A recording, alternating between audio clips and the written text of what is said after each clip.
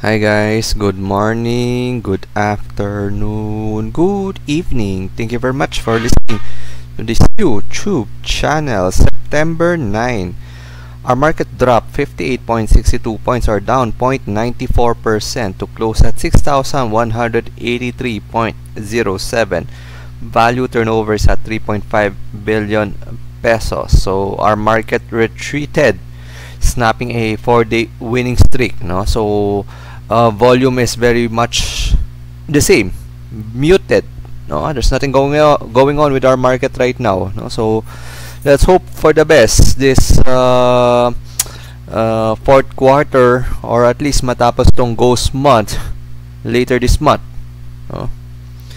Anyway, not much activity in the market right now, no? So you can see MPI still being traded, pero you can also check naman na they're just finalizing kung sino yung matetender dyan, diba? There's a cutoff for brokerage. By the way, no, Figaro also secured the accreditation or certification sa PEZA, no, as an export enterprise engaged in the production of roasted coffee. FYI lang naman, no? So dito naman, no, also issued around 2.2 billion shares to Summit Global for around 1 peso per share, therefore decreasing the ownership to just 72.91% of Dito Holdings ni Dito CME, no? So I won't be surprised kung di na maging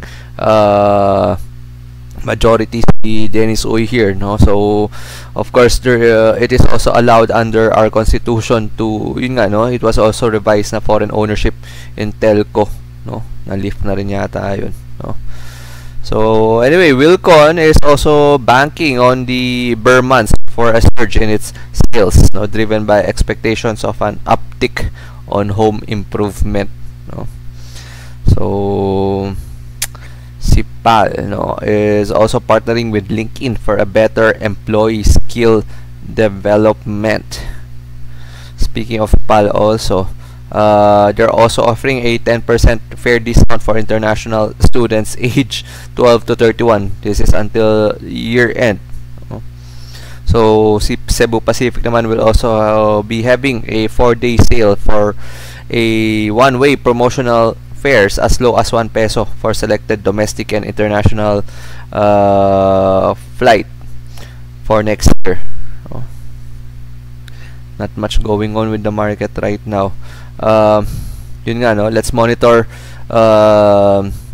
Nickel Asia, as yun nga, there's a yung sa Indonesia naman, which is one of the biggest nickel producer in the world, no? Number 2 ang Philippines.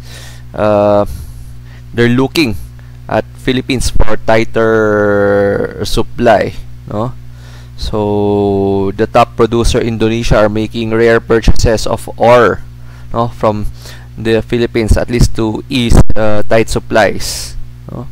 So bantayan natin ran right now. It's very at least Nickel Asia is trading at a very attractive levels right now, especially special dividend season na siya, no?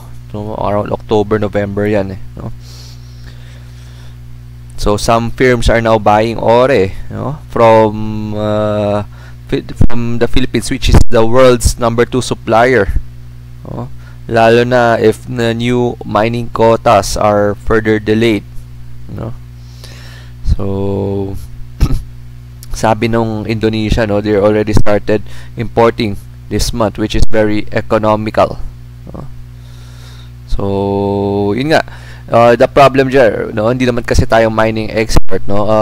The one we export to Indonesia, may mga grade kasi yan, eh, no? So Indonesian miners will prioritize high grade ore, no, for their limited production quotas, no? So yung mga ano kasi yan, eh, no, parang class A, class B, no?